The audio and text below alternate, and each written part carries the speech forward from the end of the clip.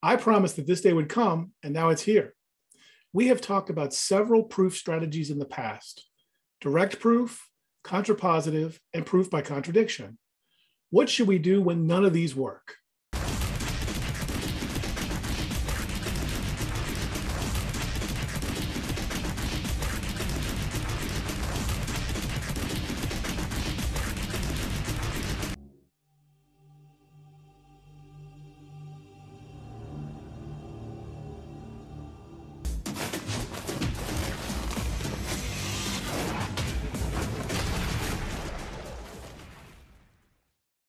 As you saw from that highly technical and completely mathematical demonstration, induction is a powerful tool, especially when we are being asked to prove that a proposition holds for all natural numbers.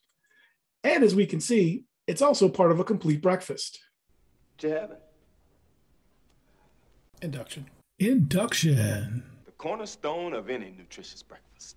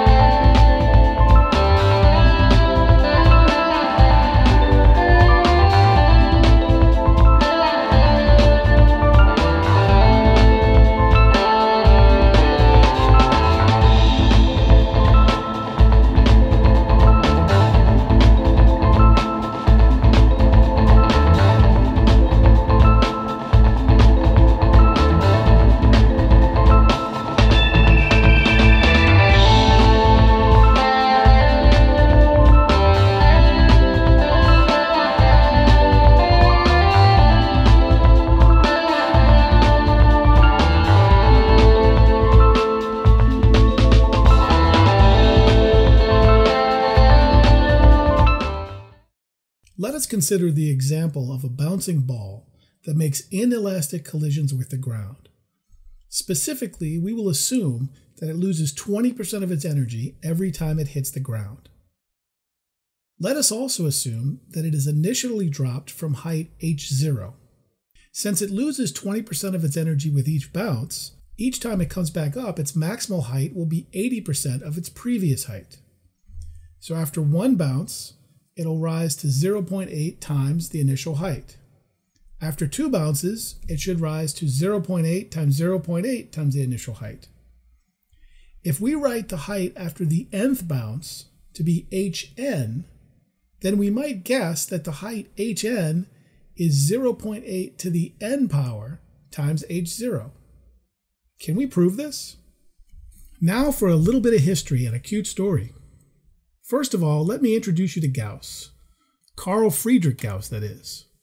Gauss lived from 1777 until 1855 and was one of the most important 19th century mathematicians.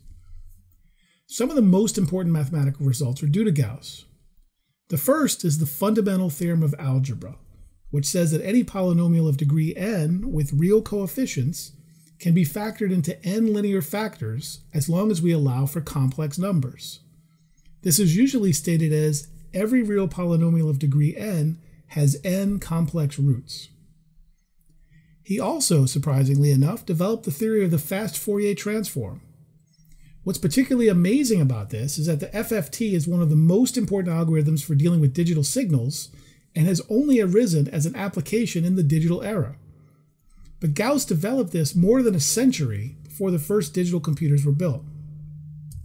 And of course, we have to mention the Gaussian distribution, which takes a very central role in both statistics and probability. But what I want to talk about today is a story that everyone tells about Gauss and an amazing calculation he did as a child. I can assure you that all of the details of what you're about to see are exactly true.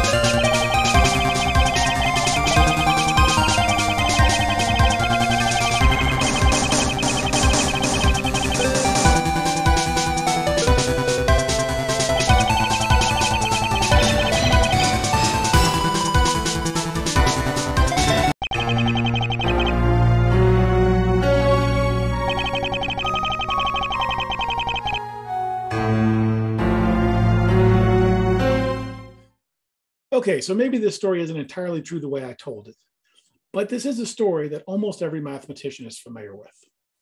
The point of this story is not that Gauss, or anyone else for that matter, can add a bunch of numbers really quickly in their head. That wouldn't even be that interesting.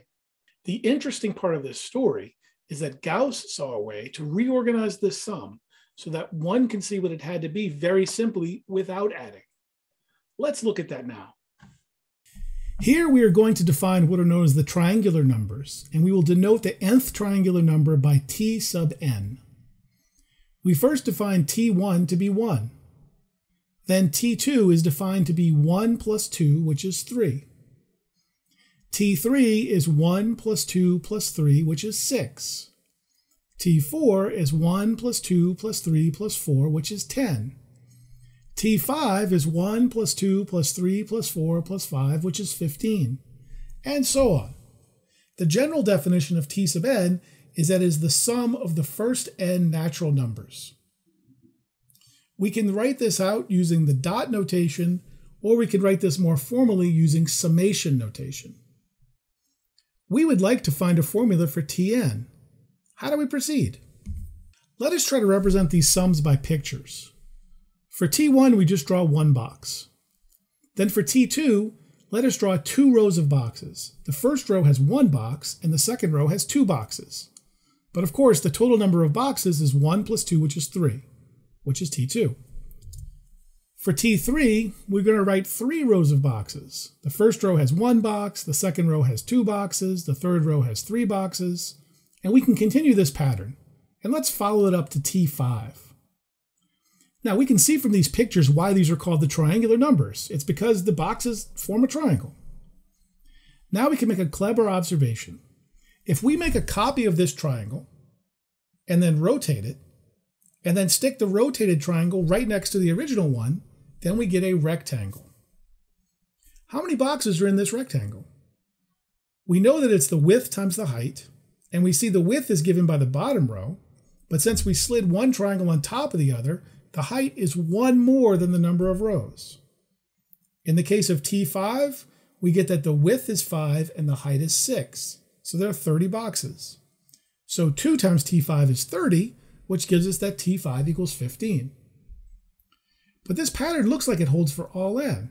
So we might conjecture that 2 times the triangular number Tn is exactly n times n minus 1. Or Tn is n times n plus 1 over 2. Okay, how do we prove this? So let us review. We have 2 conjectures so far. For the bouncing ball, we conjecture that the height of the nth bounce is 0.8 to the n times the original height. For triangular numbers, we conjecture that the nth triangular number is n times n plus 1 over 2. Notice that both of these conjectures are in the following form. For all n in the natural numbers, the nth object of some list can be described by some formula that depends on n. So here's the punchline. When we want to prove a statement like that, it is time to bring in the induction. Let us state the principle of induction as the following theorem, which can be written in the following very compact manner. If we know that P1 is true, and whenever P is true for a particular K, it is also true for K plus 1, this gives us that P of n is true for any n in the natural numbers. Another way of saying this, an induction proof has 2 steps.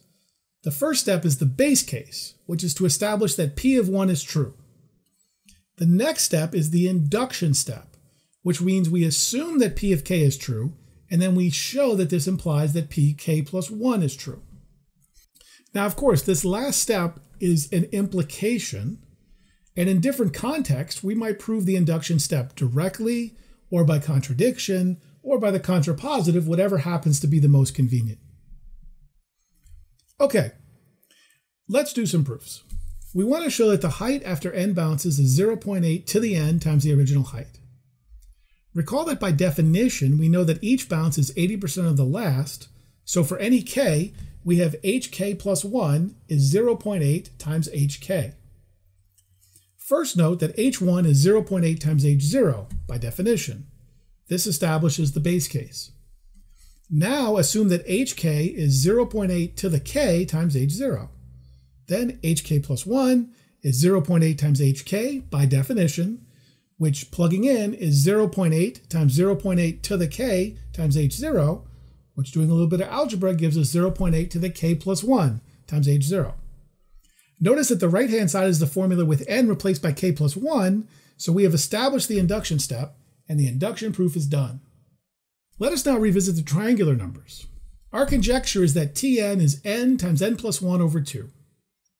Recall the definition of Tn. It is the sum of all numbers up to n. Let's first ask, what is the difference between Tn and Tn plus 1?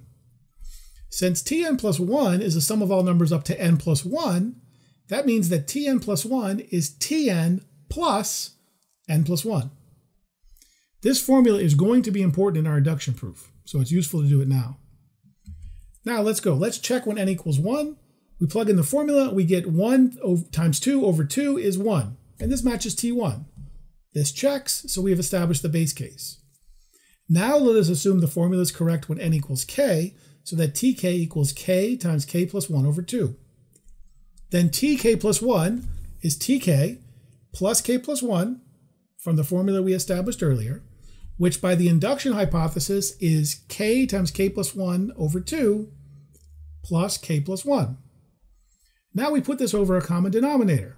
Multiply the k plus 1 term by 2 over 2, do a little bit of factorization, and we get that this is k plus 2 times k plus 1 over 2, which is exactly the formula we're trying to prove when n is replaced by k plus 1, and we are done. We've established this formula. Okay, so we've seen a couple of examples, and let's consider the general case here. We consider a scenario where we have some list of objects that depend on n, and we would like to show that some formula f of n applies to these objects. This is the prime case where induction works. Induction tells us that we first check that f of 1 works, the base case, then we assume the formula is correct at level k and deduce it is correct at level k plus 1. But notice that the best case scenario for induction is whenever our formula has a recursive nature. Recursive means something along these lines. If we could somehow describe the n plus first object in terms of the nth object, this is known as a recursive relationship. Notice in the previous two cases, in one case that came naturally from the definition, in the second case we actually manufactured that formula because we knew it would be useful. And it should be clear at this point that having such a recursive relationship lends itself very well to a proof by induction. I'll let Vince McMahon summarize all of this in his own unique manner. And I guess we'll end there.